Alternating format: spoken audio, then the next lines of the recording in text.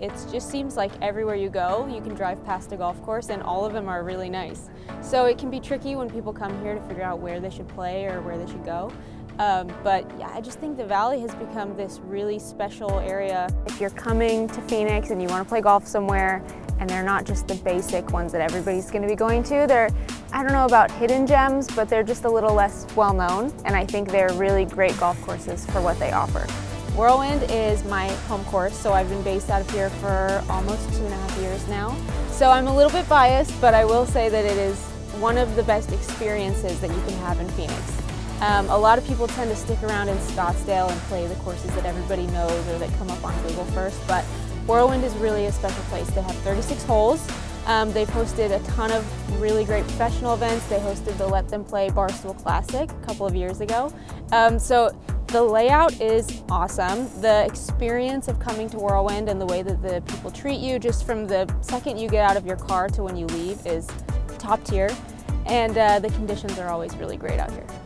My favorite thing about Whirlwind is, this sounds weird, but the practice facilities are just a professional golfer's dream. They have 3 putting greens, they're all massive, they have wonderful wedge chipping area, they have grass turf that's always perfect. So it's a little bit weird, but I absolutely love coming out here and hitting balls on this range. Aguila is one of my favorites because a lot of people, when they hear Muni course, they think that maybe it's not as nice or it's not as long, but Aguila is, you wouldn't believe that it's a Muni course when you go. It is city owned, which is awesome, but it's beautiful, it's always perfectly conditioned, it's a great deal if you're looking to play golf in this area, and my favorite part about it is they have this little par 3 course, and I think it's under 20 bucks to play as many times as you want in a day, and the Bermuda greens are always great, so I can't say enough good stuff about Aguila. The par 3 course is like how I would start the day. If you're going to come and play, maybe you're visiting Phoenix or something, start the day out at the par 3 course, and then there's, I want to say 17 is a reachable par 4 that's this really great challenge. You have to either go for it or kind of lay back and play it safe, and it's just beautiful. Southern Dunes is a little different because it is pretty well known, I would say, but not a lot of people make the drive all the way out there. I think it's about probably 30 minutes, 35 minutes from the Phoenix airport, but the layout is just this unbelievable challenge. So it's beautiful, obviously.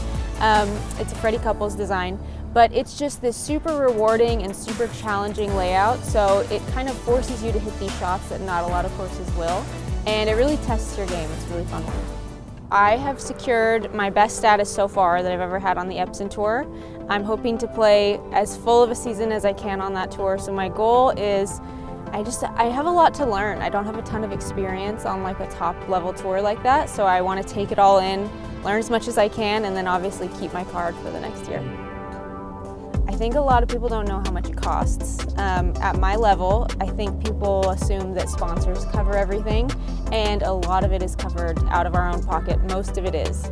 And I think a lot of people would assume that the purses at these tournaments are huge, like we're playing for $1 million, but I'm not at the top level yet, so we're playing for more like $250,000 as a whole purse, which sounds like a lot of money, but when it costs you $50,000 in a year to do your job, things can get pretty tight. So I think a lot of people would be surprised to know that. I did have a hole-in-one in a professional golf tournament a few months ago. I was playing on the Women's All-Pro Tour in Oklahoma, and I had played not well the first 2 days, and I was looking for something to like get some momentum, and I went birdie, par, birdie.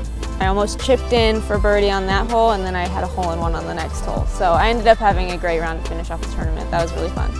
I'm very lucky to be based out of Whirlwind as a pro because this is a course that really allows me to get my game in shape. It's an amazing place to come back to. It lets me practice every part of my game that I need to. And I don't get to be here as much as I would like because I'm traveling a lot. So I'm very lucky to be out here, and professional golf is just, I'm still early in my career and I'm still getting used to all of it, but it's been awesome so far. Everybody says, should I keep my head down? And don't do that. You're going to break your neck or something.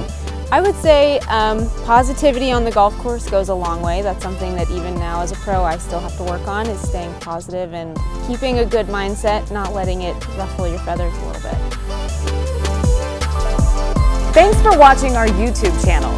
Follow Arizona's top stories and breaking news by downloading the 12 News app and subscribing to the 12 News YouTube channel.